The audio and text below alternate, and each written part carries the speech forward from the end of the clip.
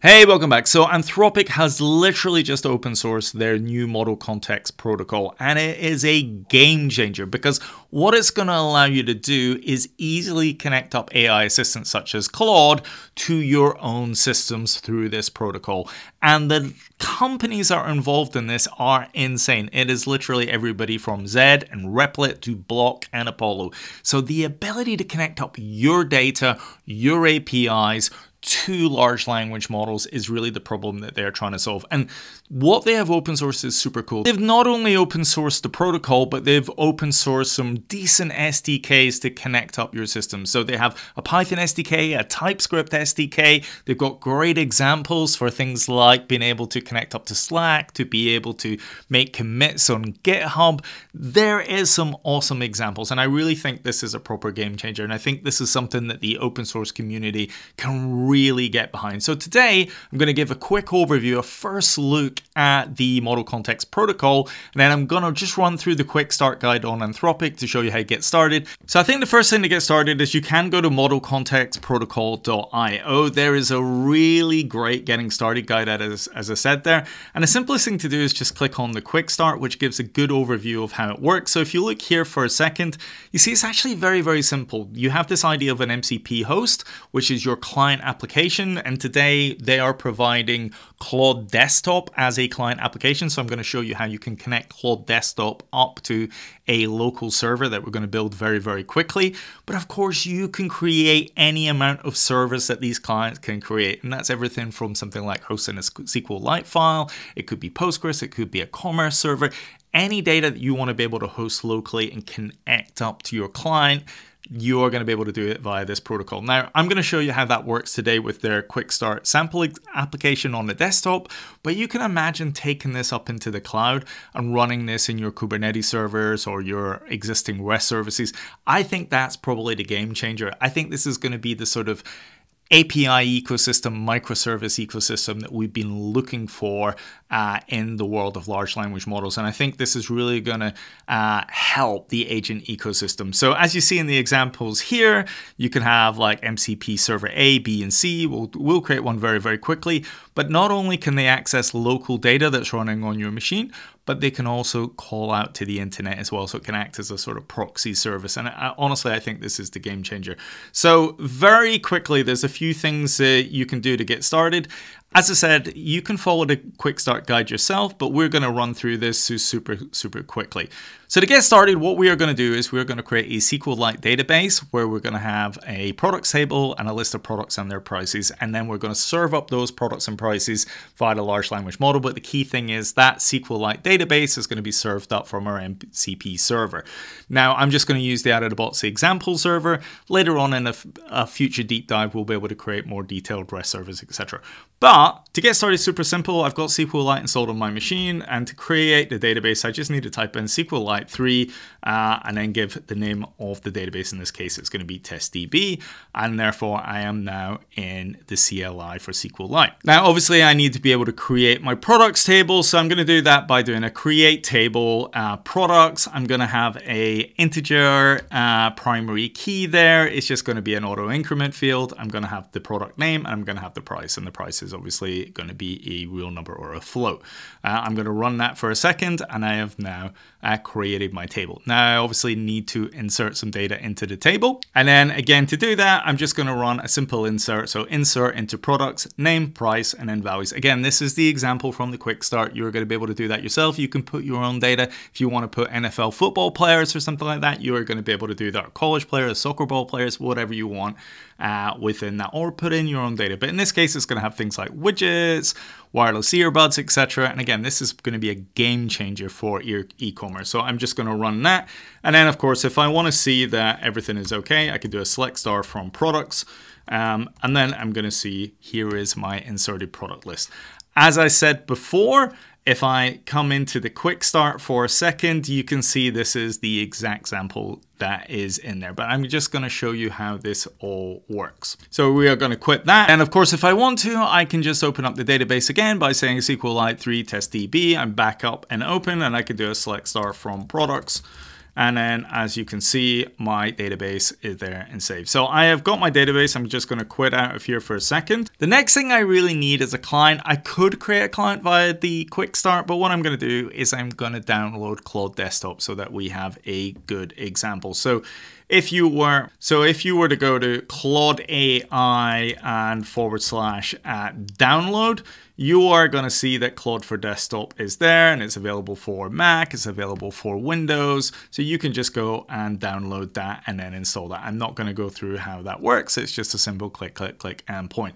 Once you are signed in there, you can open up Claude Desktop from your machine. And of course, Claude Desktop just allows you to be able to talk to Claude at any point. So I can just say hello, and that is going to talk to Claude Sona and give a response. Now, I am not talking to any of my local systems at the moment. I am just chatting with Claude over the internet. Now, obviously, what I want to be able to do is I want to configure Claude to be able to talk to the SQLite database that I just created in a second. So to do that, I'm going to go to my CD users, and I'm going to go to my username. So it will be whatever your username is. And I'm going to go into the library folder / application support. And then there's the Claude directory within there. So once I'm in there, we can do an ls. And the thing that I am going to need is a Claude _ desktop _ config.json. So I can do a touch Claude _ desktop _ config.json, and that will create that for me if it doesn't exist already. So if you want to, you can open it up with your favorite text editors. So if you're into something like Vim, you can open it up and do it within there. So I'm going to open it up in VS Code. So I'm just going to do code Claude desktop config.json. And then I'm just going to paste in this piece of config. The important thing is there is an attribute here called MCP servers. And then as you can see, I've got something here called SQLite. So I can have lots of servers that I can run locally on my machine. Again, and then Claude will be able to figure that out for itself. In this case, you can see for the SQLite server, I have got to execute the command called UVX. If you don't know what UVX is, it's basically a package manager for Python, which is effectively being rebuilt in Rust. So it's kind of like pip. And then I'm going to pass through the arguments, which in this case is a server called MCP server SQLite. Now, MCP server SQLite is one of the pre-built examples by Claude. And again, there's lots of cool examples in the GitHub, and I'm going to show you that in a second.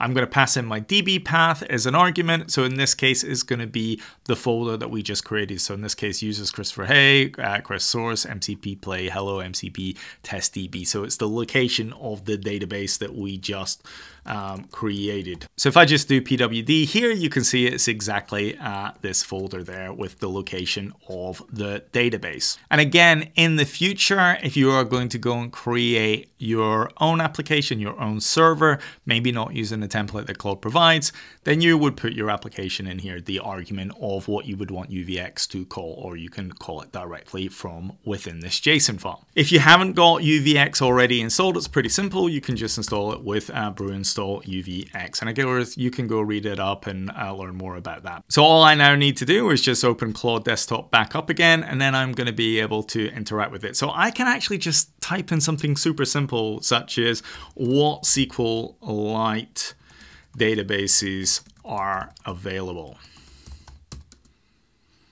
And you can see here, Claude's pretty smart, and then it's going to check, and then it says, let me check what tables are available in the SQLite database. It's recognized from the JSON. I've got a thing called SQLite, and then it's allow tool from SQLite. So run list tables from SQLite. So it's already permissioned.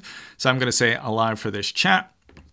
And then it says, I see there's one table called products. I'm going to allow it for this chat, and it comes back. So that's pretty cool, and it's listing out all of the prompts there. So if I now say something like, give me a list of all products and prices from the database. Actually, let's make it a bit more fun. Let's say the list of the top 5 products and prices from the database ordered by most expensive item. Again, we'll say allow, and you can see there it's generated a SQL query, and it's came back with mini drone, smartwatch, etc. keyboard. And then of course, this is the really cool thing, because remember I'm working with Claude here. I'm just going to say visualize this in a chart. And again, we're going to use the power of Claude, and then it's going to go and create a bar chart here. So it's created some React code here, put in mini drone smart code, blah, blah, blah. It's generated out the UI. And there's my chart. This is super, super cool. So if we come back to this diagram for a second, so on the left-hand side here is MCP host. So in the example I just showed, that would have been Claude Desktop, but it doesn't need to just be Claude Desktop, right? It could be VS Code, and that's where those early adopter partnerships come in. So, you know, you saw that Zed was in there, you saw that things like Bolt was in there, and then Codium, etc. They are going to be the MCP hosts in the future. So it could be any application run locally. This is going to be a killer use case for AI coding assistance, but it's not just going to be for AI coding assistance. It's going to be any application that runs on your machine, but it's not limited to that either. And again, think about the sort of Kubernetes microservices example and your applications being able to connect up. This is going to be an absolute killer in the cloud space. Now, in this particular example, MCP Server A, that happened to be the product service, the SQLite service that we were running there. But of course, using the Python SDK or the TypeScript SDK, you're going to be able to create whatever types of servers that you want. Now, the protocol is limited to kind of from the host to local at the moment only, so you can only access things in your local machine. But of course, you can create a proxy server that connects out to a third-party web application. So, you know, if you've got a third-party REST API that you want to connect to, you can just create a proxy service. This is going to be absolutely killer here. Again, so if you want to go and check out a little bit more details, you can go and have a look at the TypeScript SDK or the Python SDK, and it'll show you how to create clients and how to create servers. Again, I'll probably do a deep dive at some point, and we'll really get into the examples. What is my favorite part here, though, is if we click on example servers for a second, some of the pre-built examples are really killer, and it's kind of worth looking at this. So you can kind of see here that there's a file system server, which allows you to access your local files, etc. GitHub, so that's going to allow you to connect to your repositories, submit PRs, get data from there. Google Drive, Postgres, Slack, so you can interact with your Slack messages, etc. Memory, so there's a graph database behind that as well, so that you can then start to build up knowledge about a person, etc. Puppeteer for web scraping, Google Maps, etc. Brave for search. Honestly, I think the open source ecosystem is going to go wild, and we are going to get a ton of these different servers, and I think this is going to be the protocol of the future. Anyway, this is a bit of a first look. Hopefully this was useful. As you can see, it's pretty easy to get started with, and in future videos I'm going to go into more details, but don't think of this as a local service thing only. This is the start of agencies and service discovery. This is going to be like the equivalent of microservices for the large language models, and this is going to be the ecosystems that agents interact with. So it's going to be absolutely killer, and I look forward to having a lot more fun with this. Anyway, I'll catch you on the next video. Cheers.